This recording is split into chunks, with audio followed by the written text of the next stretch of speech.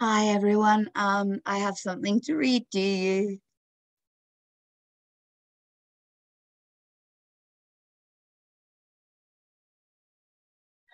So, in our last exciting installment about streetlights, we covered the capacity that they have to be incorporated into the Internet of Things in such a way as to record, harvest, and process data, with the no doubt soon to be updated definition of data as it refers to human behavior, or less technically speaking, you. These gifts to society can also shout at you, which I believe was referred to as being some sort of public service. I hope everyone watching this is maintaining their 2 meter distance. And they also promote the transmission of 5G, which is a whole other video, while providing a handy pole on which lots of other lovely smart city installations can be affixed for the unending benefit of humanity, who it cannot possibly be disputed, given the widespread and erroneous misconception that they were born and have the right to remain free, require to be under constant surveillance. Today, we're going to have a quick look at the actual LED light itself in all its apparently more energy efficient glory. It may interest you to know that tungsten or incandescent light bulbs, which if you like me are sufficiently decrepit, will refer to as ordinary light bulbs. These light bulbs are now illegal to sell in the UK. Obviously, if you're in the UK, it won't interest you to know that because you already know you can't buy them. Apparently, this happened on the back of a European Union decision to ban them, a directive with which the UK complied sans recourse to parliamentary debate, despite knowing that LED lights are actually detrimental to the health of humans and other living creatures, which I will reference later on. So, on what basis can I make that claim? Well, here comes the science. Remember to listen and follow. I learned the following from a video interview with Dr. Robert Hanson of University College London, the link to which I'll put in the description. He in turn references Dr. John Marshall from the same university, who is an acclaimed optical surgeon and academic in the optical field. Light which is visible to the human eye ranges from approximately 380 to 700 nanometers. A nanometer, you may or may not be interested to know, but I'm going to hit you with it anyway, denotes a unit that is 1 billionth of a meter and is commonly used to specify the wavelength of electromagnetic radiation within the visible part of the electromagnetic spectrum. So, within this visible spectrum, light that falls between the 500 to 700 nanometer wavelength is healthy for human consumption. It repairs body cells by helping to convert food energy into cell regeneration, like a quasi form of photosynthesis, in the sense that we humans and other living creatures require natural light in order to be healthy. Tungsten, incandescent, ordinary light bulbs are capable of producing light that spans the full range of visible nanometers, but the light bulbs that we are familiar with, those with which we used to light our homes and offices prior to the advent of fluorescent and LED lighting, deliver the white, yellowish, red light, which falls within the range which is healthy for human optical processing.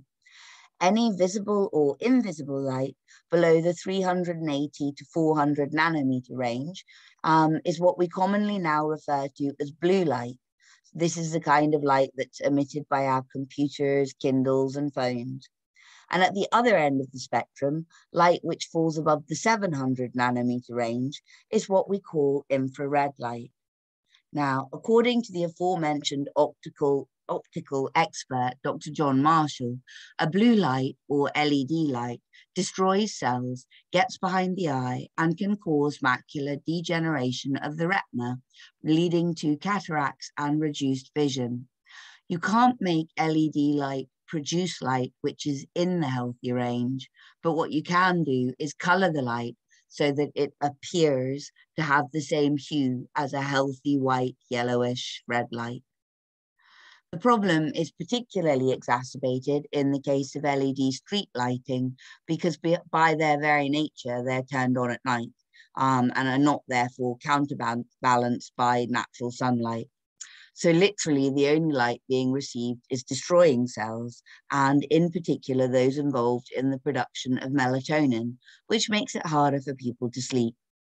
LED lights also flash at a rate which is imperceptible to the human eye.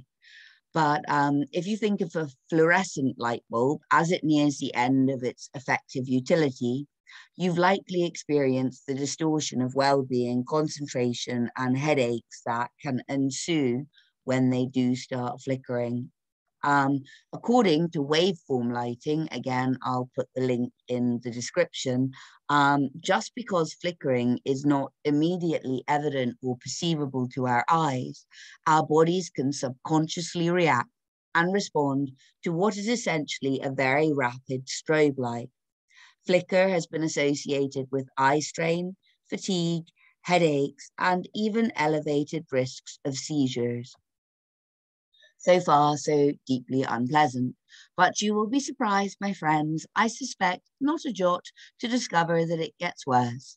And remember that so far, I haven't touched on the overt weaponization of these lovely installations, which I will get onto in my next bright and cheery episode of the riveting subject that it is street lighting, having hopefully received feedback from the experts to whom I have reached out.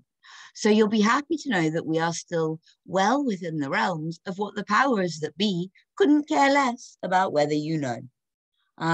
So according to Dreamway Tech, link in the description, and again, I'm quoting, blue rich light is also risky for children since it has the potential to affect their growth and in particular their vision.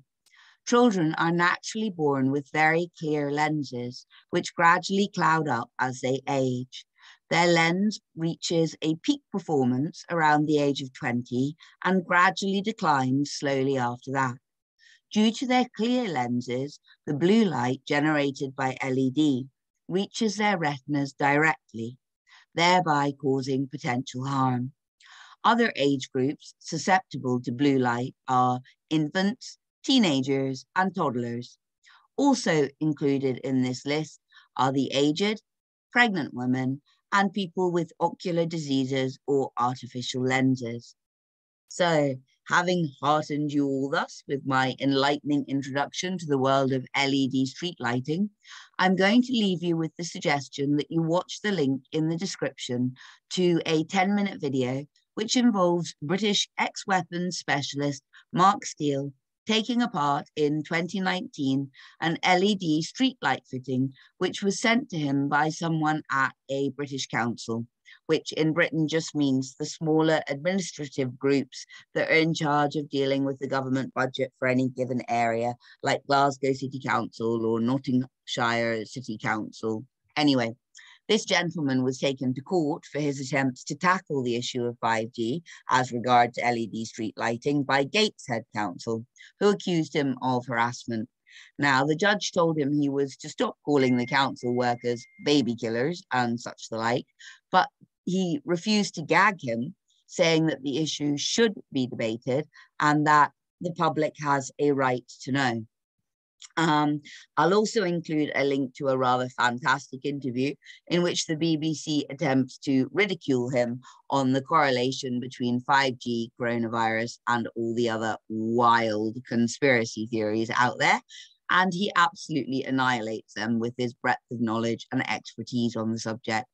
Oh, and just before you go, I want to bore you with one more sheath of academic paper to add to your LED lighting research pile by way of a contribution to the Journal of Environmental Science and Health, Part A, Toxic/Hazardous Substances and Environmental Engineering, submitted by researchers at Texas Southern University.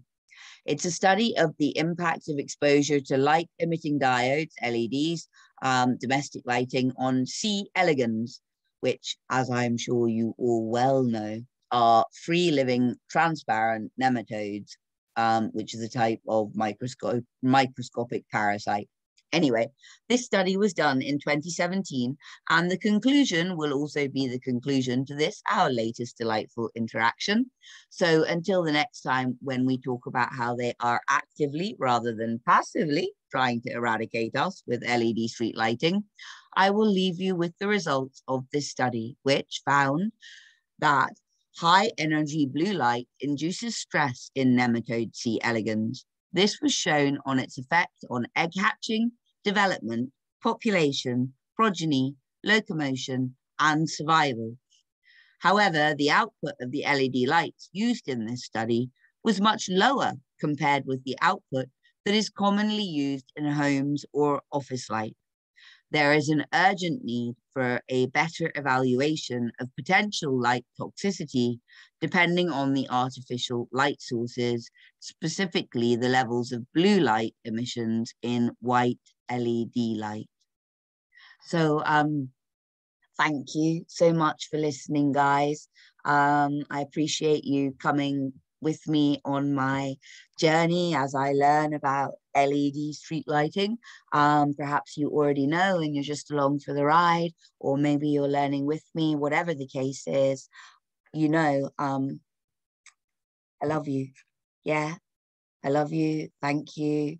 Your support keeps me going in these difficult times. And I hope to bring you more information about LED street lighting shortly. And then we can, you know, wrap this particular, you know, dialogue up and move on to some other apocalyptic disaster.